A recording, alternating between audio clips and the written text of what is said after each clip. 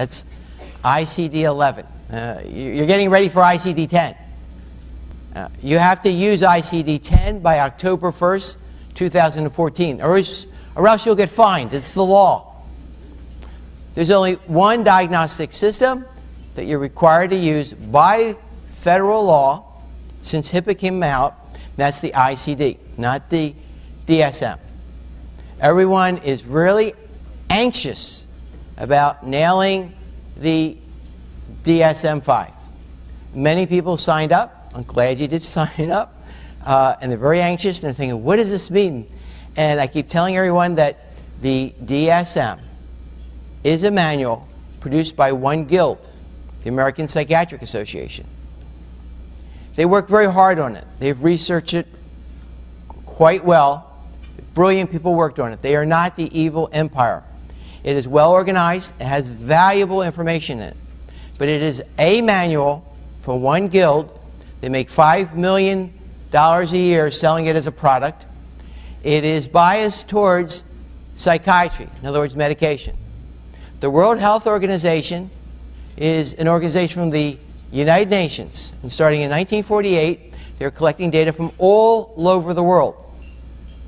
The World Health Organization is currently doing research for mental health professionals, 22 countries, thousands of participants, asking them what they're looking for in a diagnostic taxonomy, what they need, what's helpful to you.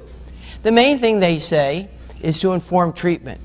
Another thing they say is we have about 400 classifications, about 400. They're looking for a much shorter, more efficient one. Most diagnoses will have to do with anxiety, depression, psychosis, substance abuse, in that order. Most diagnoses in that area. Like 90% fit in there. There are some diagnoses that are in those manuals. It's used like 0.01% of the time. It's overwhelming. For those of you who are sent here by agencies to learn the DSM-5, tell them that you went to a workshop with an expert and said, you don't need the DSM-5. People like me need to study it. I'm a researcher. Because it's so categorical and so clear, researchers like it.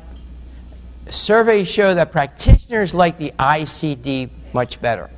The closer you get to prototypes versus categories, it's more the way clinicians see people in terms of prototypes. Now, how does diagnoses, the Diagnostic and Statistical Manual of the American Psychiatric Association, the International Classification of Diseases, number 9, which you're required to use now, soon 10, and then eventually 11. And when you look it up, somebody said to me, gee, I looked up the ICD-10, and it was all about neoplasms and injuries and infectious diseases. And I said, no, no, no. Just download on your desktop. Just go to the World Health Organization.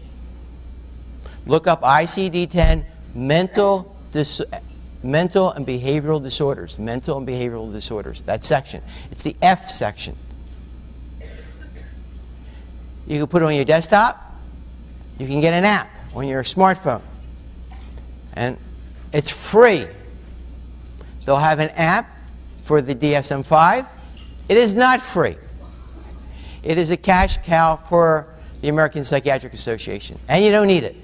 But you do want to have copies of ICD-9, ICD-10. The apps are free. The apps won't be very descriptive. They'll just pretty much give you the listing. Just to remind you, only for billing, be using a couple. Now, I'm very practical.